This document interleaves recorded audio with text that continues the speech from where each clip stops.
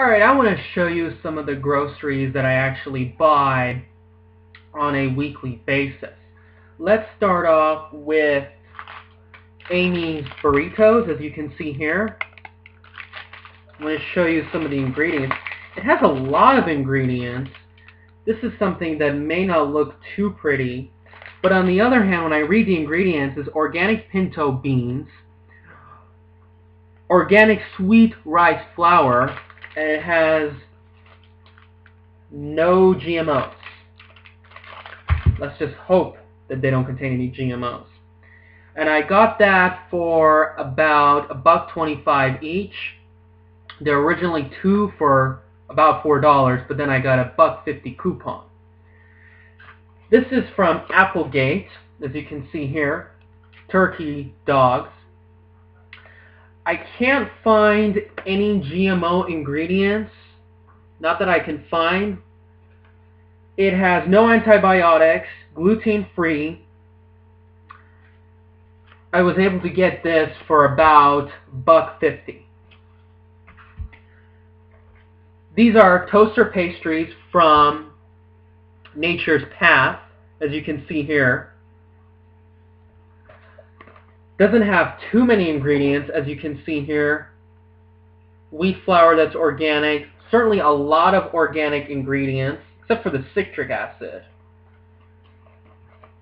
I was able to get this for about $2.70. Whole Foods were selling these about $2.45, but then again you can get Pop-Tarts for about $2, so it's only about 20-30% more. I think it's certainly worth a deal, considering that Pop-Tarts has a lot of other nasty ingredients. These are some waffles that I had this morning. Vans, Natural Foods, as you can see here. Let's take a look closely. Has a lot of ingredients, certainly what they are proud of. I was able to get these for about $1.25. Two was for about $4.50, but then with the coupons that was about $2. I was able to get it for about $1.25 or $1.40. I'm not exactly sure. 6 of these are included. Let me show you the breads that I buy. This is from Alpine Valley, 17 slices. And this is from Rudi's. As you can see here, 15 slices. They were selling for about $3. Or one was selling for about $4, but with the coupons I could get it for $2 or $3. Pretty good deal. And I bought some more toaster pastries, this time strawberry. This is Annie's Homegrown Ravioli. I was able to get this for about $1.25. Somehow it mentions non-BPA liner. Again, you want to know what your food is covered with, because certainly plastics can be quite harmful as well. Take a look at the ingredients just to make sure you find them favorable. Right here. Might have this for dinner tonight. And then these are Organic Valley eggs, as you can see here. This one was kind of pricey. It was about $3.20 a dozen. Normally eggs sell for about $2.50 or $2.99. But yet again, people can buy it at the dollar store for 99 cents or something. I wonder what those eggs really are. I wouldn't bother. Somehow these eggs can vary in color. This one is pretty light. It doesn't have a lot of dark spots. But this one here is darker in color. These eggs come from California. I like to buy locally owned. Certainly, I had these for breakfast. Were pretty good. Certainly the taste. It was slightly better, but compared to conventional or GMO eggs, somehow it tasted differently. I had them earlier.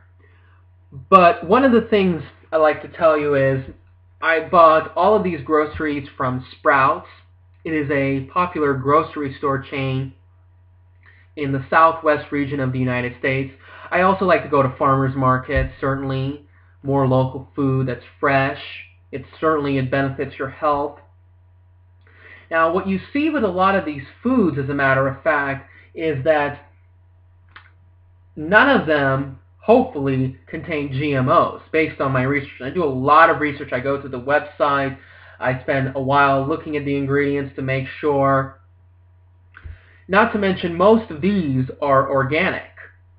It doesn't have to be all organic, but as long as they're non-GMO, that's the most important thing. Also, the brands of these companies are not owned by the large corporations that sell GMO. So, for an example, Horizon Milk is a popular organic milk brand, but yet again, it's owned by Dean Foods. Same thing with Cascadia Farm. It's owned by General Mills, so I like to stay away from those.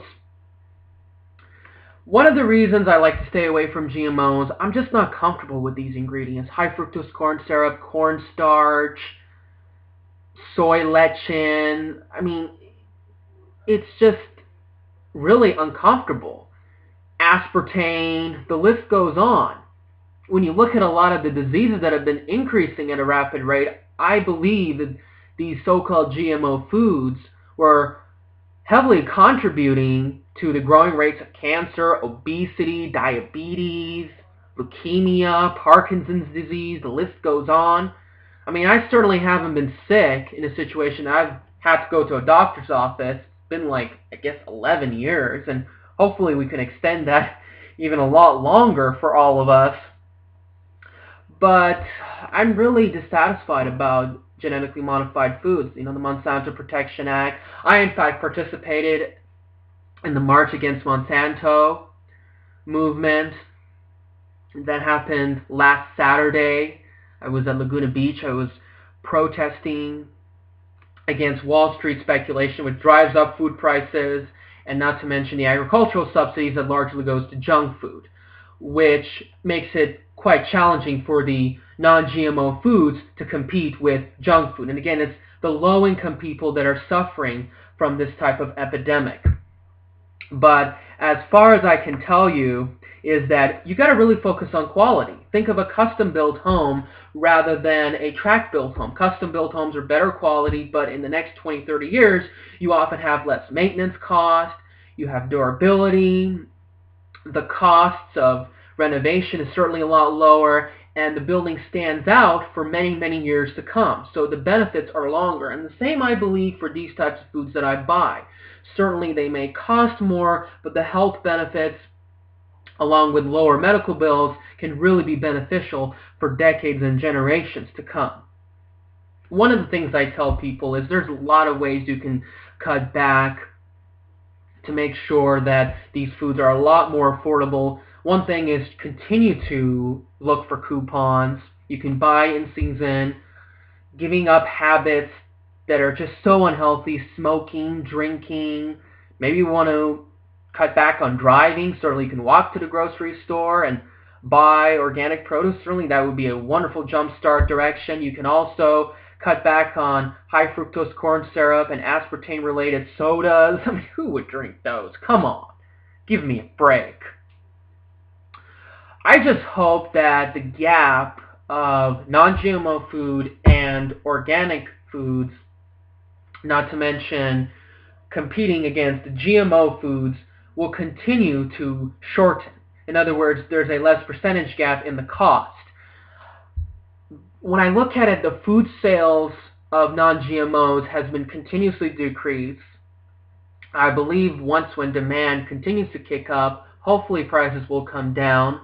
Hopefully the agricultural producers will find more cost-effective measures because they have larger farms, they can produce more per capita.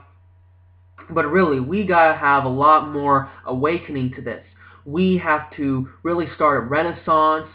We can continue to boycott these GMO foods, vote with our pocketbooks. I really want to bring an opportunity in my Metropolis extension that I talk about. where I always continue to preach that we can have more local trade, so we can have more vertical farms, fields where in these small towns, in these verandas, they can sell organic fruits and vegetables, high quality. I mean, it can just be a wonderful, wonderful opportunity. So these are a lot of these options that we can certainly think about. Now, as for the non-GMO movement, can it be controlled opposition? As far as I can tell you, I am not sure. I can tell you that the organic food that is owned by the GMO large agribusinesses certainly is. Now, for these, like Alpine Valley, Nature's Path, can they be controlled opposition? I doubt it, but yet again, I'm not exactly sure. I'm going to continue to do some research. Now, one thing I am quite certain is not controlled opposition is the food that comes from your local farmers markets, or certainly if you grow your own food, but certainly that is not easy and convenient for many. So, as far as I know, tell me what you think about these foods. Do you think I should continue buying these foods? Should I do some changes? Should I buy more? Where should I go? What should I do? Certainly it's quite difficult for me because person my age and my gender, I have a lot of food intake. I've been going to the gym, bodybuilding, and certainly as I continue to increase my weight, I certainly have to eat more food in the months ahead per day. So I really need to keep my pocketbook, my finances well balanced. So tell me what you think, and also continue to spread this word along with this video. Thank you so much. Take care.